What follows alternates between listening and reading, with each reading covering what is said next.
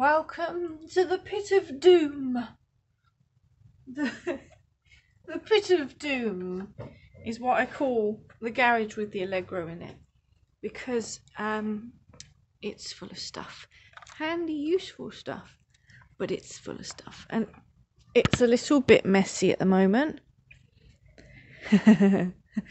As you can see, we've got bits of P4, bits of P6 in that box, a pile of rubbish with different vehicles, things in. This thing here, which is always full of rubbish. Anyway, I'm going into the pit of doom because I am digging in the parts bin. Now, are we going in the Allegro bin, the P6 bin, or the Land Rover bin? At the moment, we have no P4 bin. The P4 is spread around the whole garage with everything else. There's some here, some in that bag, some at the front of the car. P6 wings, they're for Mr. Jenkins. But anyway, I am going into the P6 box, and this is my box of spare parts. And I need to find, yes, I can see it, my choke cable, because I've had numerous amounts of problems with my hooked choke cable. So I've got one here. Now this one, it's very nice as it looks. Is it this one? This one hasn't got a lock-in mechanism, or the lock-in mechanism doesn't work, I believe. But the one that's in it is locked out, and I can't get the choke to stop choking the engine, so I don't think I've got any more. I think that is my spare. Although I do want to go into the Land Rover box, because I swear I had my old Land Rover choke cable. I don't know if I threw that away. This is what happens when you've only got two hands. Why can't humans be made with more than two hands? No, I must have thrown that old choke cable away. I thought, well, I won't need that. Well, I do. Okay, so we have a choke cable. We have an Allegro collecting dust. She hasn't really been out much this year. It's quite sad, isn't it? She's alright. Hey, Smudge. Hello, Smudge. Should we zoom in? Well, that's blurry, isn't it? And there is Mr. Jenkins. Right, I need to cut this and go and get the keys. I have the keys.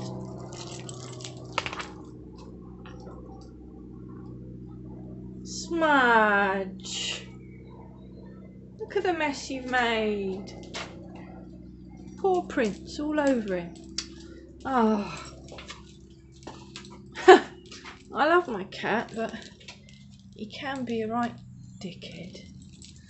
Right, it's dark in here. I have got the torch, but I have only got two hands, so bear with me whilst I open the sesame. So here is the choke, and it's stuck out. It won't go back in no matter what I do. It won't go in, it won't go out, and it's the actual mechanism inside. It's just getting gnarled up, and I think the problem is that what I had, the cable frayed on the end of this end of here, so I cut it off. Wow, this lighting's rubbish, isn't it? So I cut it off, and I got my friend to weld in a new cable, or solder in a new cable. But I think, even though I've filed it down and everything, it's getting caught in the mechanism in there.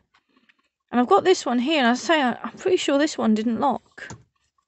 You can see the different types of hooked cable now. Look, you've got one that says choke on it, and they changed it to this conventional logo because I think all cars sort of came with this logo in the future to sort of say that's the choke.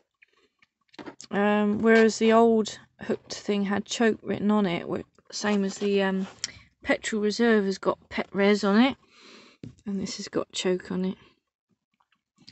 So what I'm going to do, I'm going to have to get this choke cable out here, and it's a pain in the backside. You've got to take the speaker grill off, and there's a special spanner. When I say special, I haven't got it on me. It's a ring spanner. It's a C spanner basically. If I put this in here to light it up, excuse the wiring mess, it's all to do with the radio.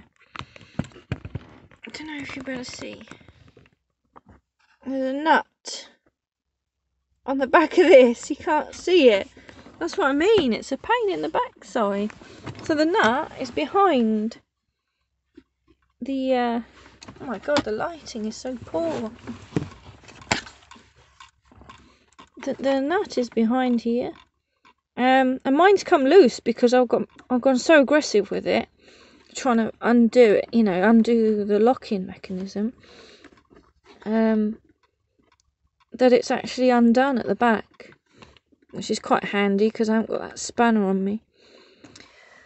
So I'm going to undo this nut, and then this thing will pull out, and then I'll disconnect it from the carburetor, which I'll show you in a minute.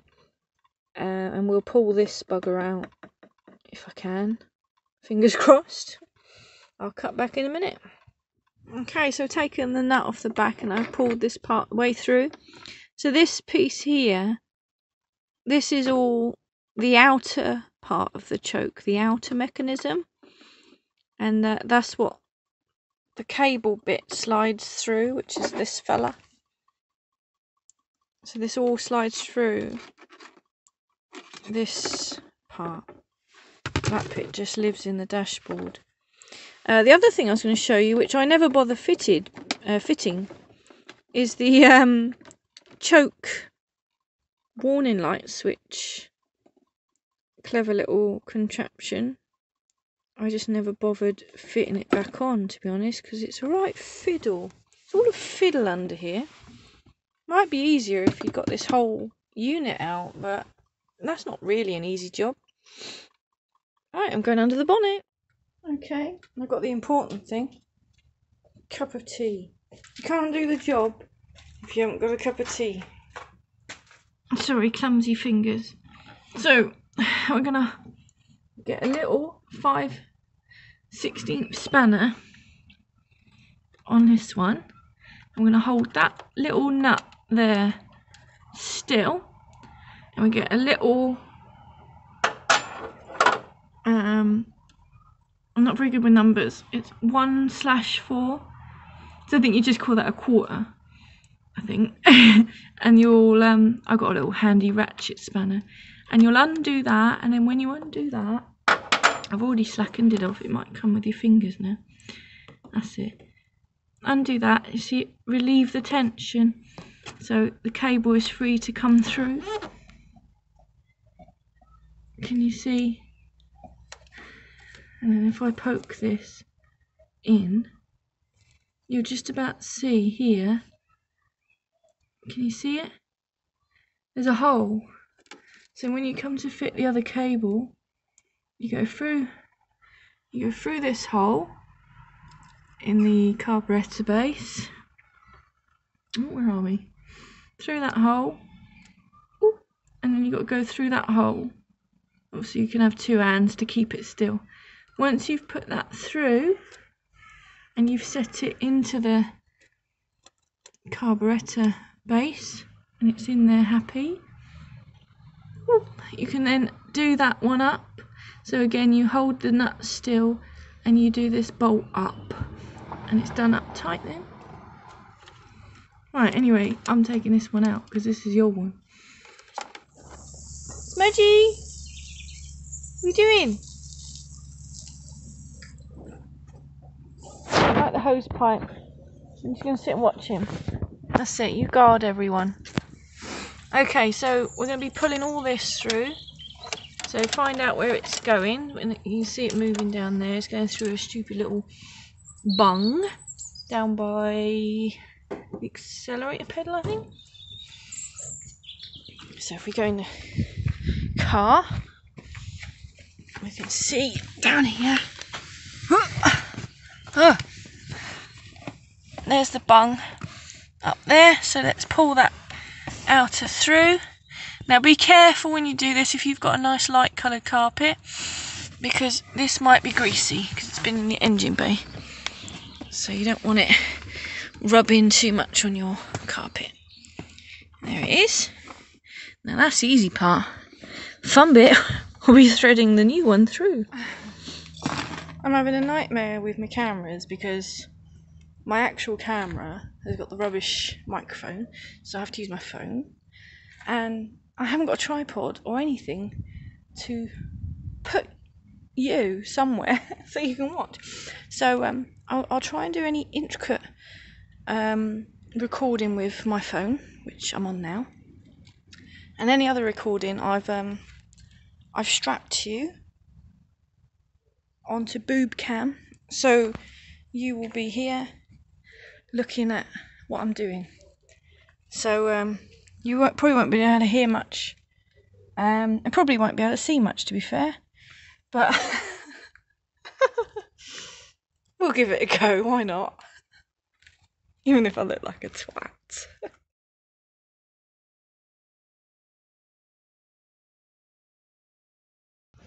Oh, it's Chase Smudgy. Come on, Smudge. You going in?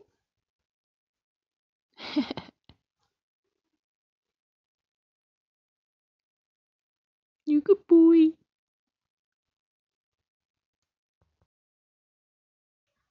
What do you keep on your bedside table? I keep special spanners. Right, let's pull this whole thing out the dash. Now when you pull it out, keep your hand behind to catch the little nut and the washer that will come off. There they are. And also behind there will be this little plate. It's like a strengthening plate to stop the plastic from cracking when you do the choke cable up. So don't lose that. And when you come to put it all back on, don't forget to thread it through the choke first before you put it through the dashboard. I don't know quite what angle this is at, but anyway, I got some mole grips because this part of the choke and the cable is meant to slide through this, but they're jammed together. This is the thing that does the locking mechanism. So I need to try and gently grasp hold of that without damaging it. And then even better still, oh my god, these mole grips are lethal. I need to grab hold of this.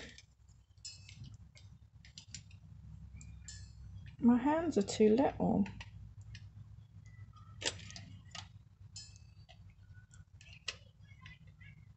I mean, I suppose what you could do. Ew, these rags are all soggy. That's gross. Ew. I'm gonna go and get a rag. I've got a pink one. I'm gonna put a rag around that plastic thing before I try and grip hold of it. Yeah, because I don't want to put teeth mark in. So now, whew, what am I doing here? I've got to try. Yeah! See, that it's that easy when you've got bloody mole grips, but you should be able to do that with your fingers. Okay, so I'm going to take that bad boy out of there. Release the grips. Soggy rag. Right, that's a dry one. Let's have a look. So this is the one. You can see my friend soldered the new cable on for me, but for whatever reason it keeps jamming. Wow, my camera really doesn't want to focus on that cable, does it? For whatever reason, it's jamming inside of this. It's doing a Bob Marley. We're jamming! Jamming! Jamming! Do I file it down some more and risk it? Because it just keeps jamming in there. Let me go and get the other cable I've got, because I don't think that one locks. I don't think it locks in place. Cable number 2. So this is an original cable. Hasn't been soldered or anything. Let's thread it through this fella. I don't know if there's a right way up or what. Let's put this fella in. I would imagine there's only one way that it can go in. Not any of these ways, obviously.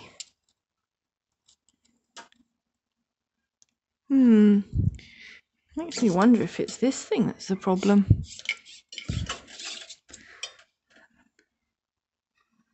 It's pretty beat up. Could it be this chrome surround that's stopping it? I don't know. Let's try again.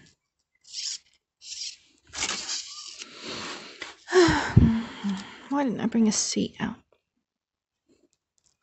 See, that's jamming as well. It's doing a bob.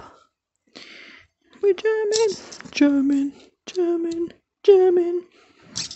I hope you like jamming too. No, Bob. We do not like jamming. Now, I would imagine, looking at that, it should go that way.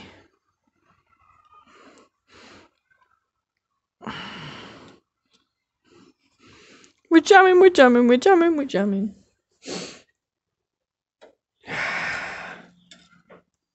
We hope you like jamming too.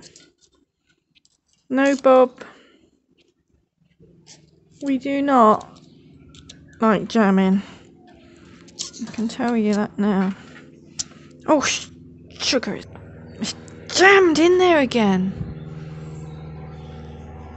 Something's not right.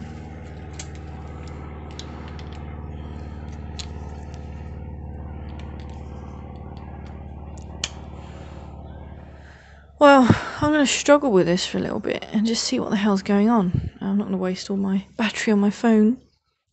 I have an abundance of choke cables here. I have a rubbish looking aftermarket choke cable. I have 2 hooked choke cables. Somewhere I've got a new outer cable and I've got this old outer cable. So I'm going to make one of them work. I'm going to make one of them fit. So I've used a aftermarket outer piece that the cable goes into, but I've used the original cable and hooked knob and the original outer cable, which is a plastic tube basically. And now it works, but it doesn't seem to lock, which is strange because I'm sure it was locking when it was off the car.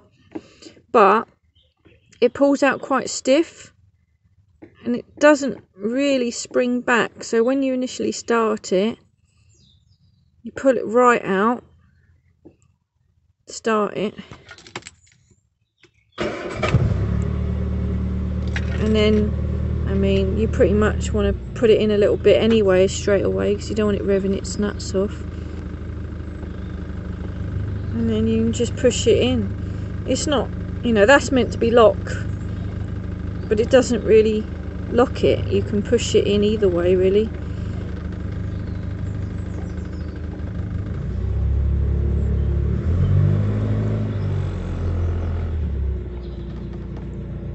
It's just a strange amount of play there that doesn't affect the idle speed really, only a little bit. But it's better than I had. So we'll see how that goes along until something else turns up. Or that buggers up. Because we don't like things being buggered, do we?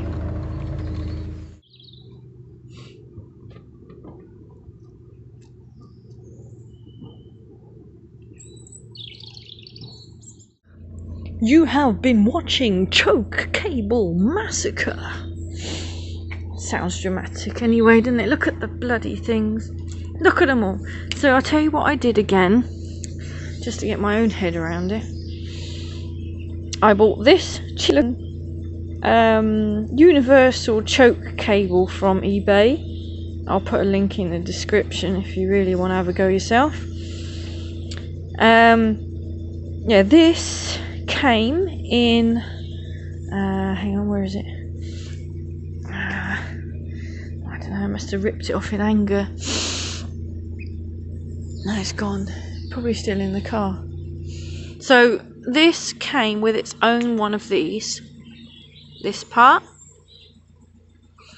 and then within this part, this outer cable was in there.